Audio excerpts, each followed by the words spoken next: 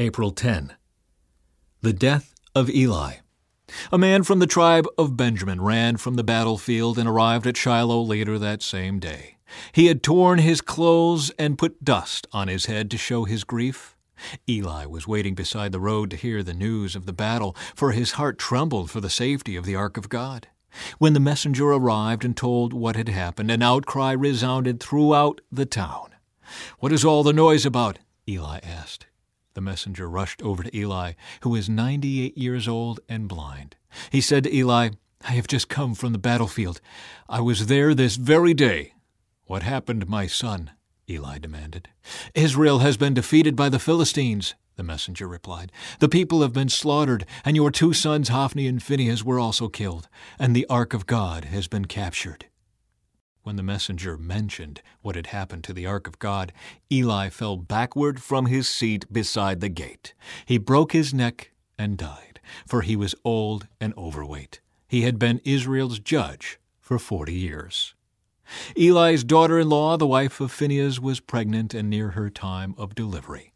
When she heard that the ark of God had been captured and that her father-in-law and husband were dead, she went into labor and gave birth. She died in childbirth, but before she passed away, the midwives tried to encourage her. "Don't be afraid," they said. "You have a baby boy." But she did not answer or pay attention to them. She named the child Ichabod, which means, "Where is the glory?" For she said, "Israel's glory is gone." She named him this because the ark of God had been captured, and because her father-in-law and husband were dead. Then she said, "The glory has departed from Israel, for the ark of God has been captured." The ark in Philistia. After the Philistines captured the ark of God, they took it from the battleground at Ebenezer to the town of Ashdod. They carried the ark of God into the temple of Dagon and placed it beside an idol of Dagon. But when the citizens of Ashdod went to see it the next morning, Dagon had fallen with his face to the ground in front of the ark of the Lord. So they took Dagon and put him in his place again. But the next morning the same thing happened. Dagon had fallen face down before the ark of the Lord again. This time his head and hands had broken off and were lying in the doorway. Only the trunk of his body was left intact. That is why to this day neither the priests of Dagon nor anyone who enters the temple of Dagon in Ashdod will step on its threshold. Then the Lord's heavy hand struck the people of Ashdod and the nearby villages with a plague of tumors. When the people realized what was happening, they cried out, "We can't keep the ark of the God of Israel here any longer. He is against us.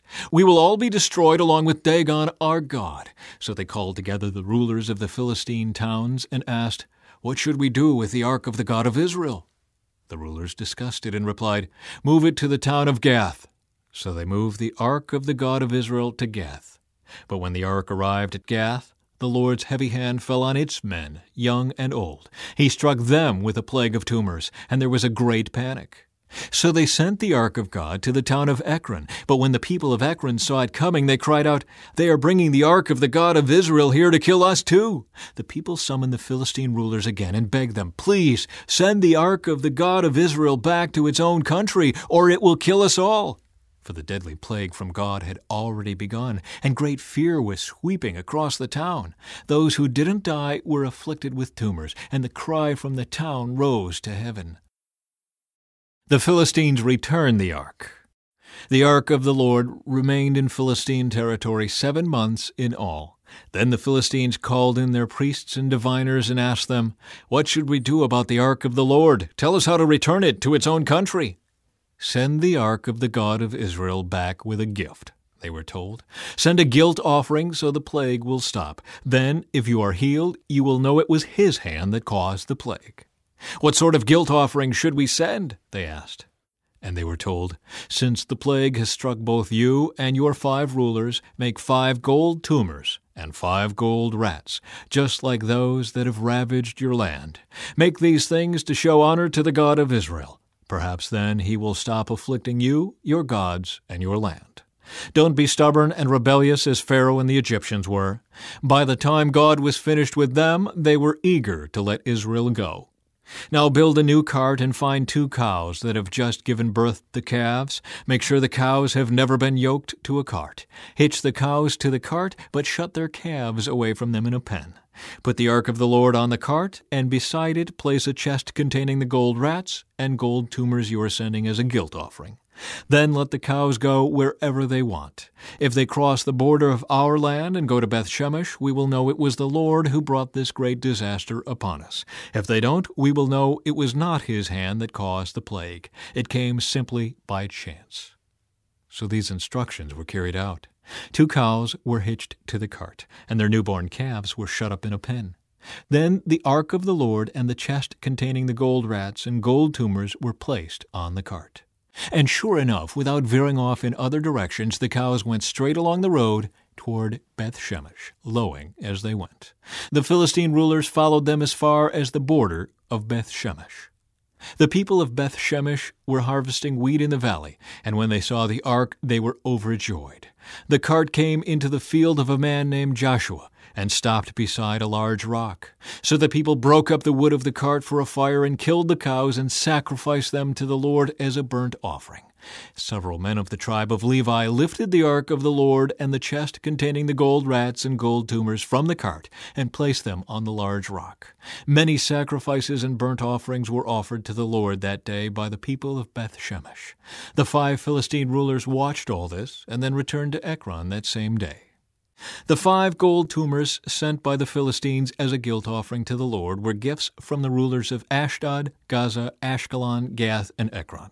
The 5 gold rats represented the 5 Philistine towns and their surrounding villages, which were controlled by the 5 rulers. The large rock at Beth-Shemesh, where they set the ark of the Lord, still stands in the field of Joshua as a witness to what happened there. The ark moved to Kiriath-Jearim. But the Lord killed 70 men from Beth-Shemesh because they looked into the ark of the Lord, and the people mourned greatly because of what the Lord had done. "Who is able to stand in the presence of the Lord, this holy God?" they cried out. "Where can we send the ark from here?" So they sent messengers to the people at Kiriath-Jearim and told them, "The Philistines have returned the ark of the Lord. Come here and get it."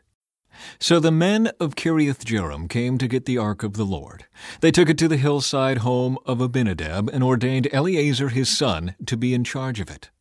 The ark remained in Kiriath-Jearim for a long time, 20 years in all. During that time all Israel mourned because it seemed the Lord had abandoned them.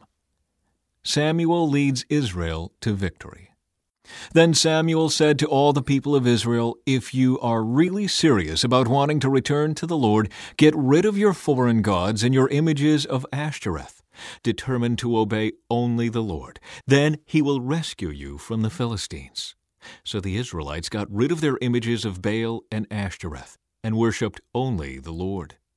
Then Samuel told them, "Gather all of Israel to Mizpah, and I will pray to the Lord for you." So they gathered at Mizpah, and in a great ceremony drew water from a well and poured it out before the Lord.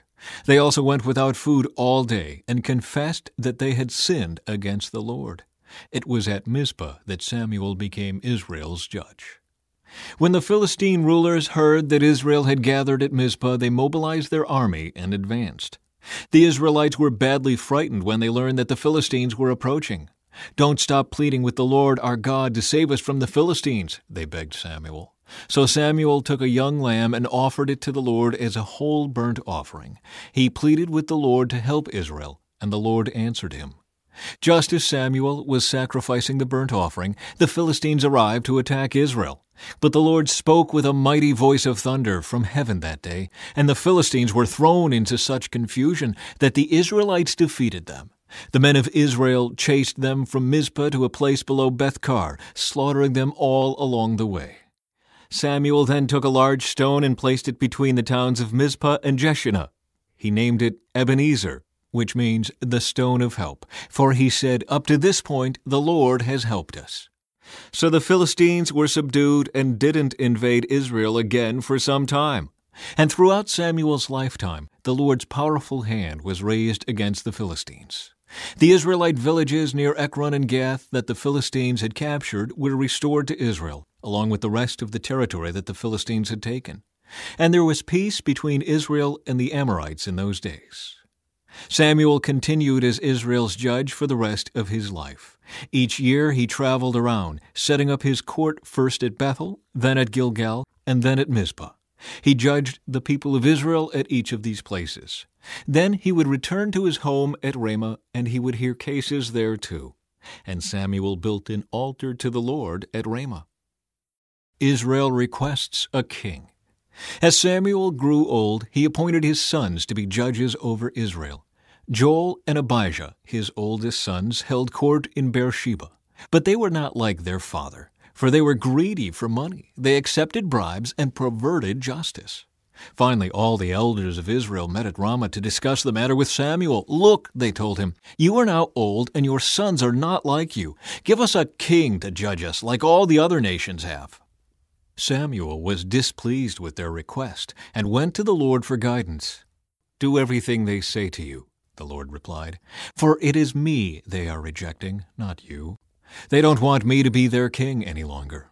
Ever since I brought them from Egypt, they have continually abandoned me and followed other gods, and now they are giving you the same treatment.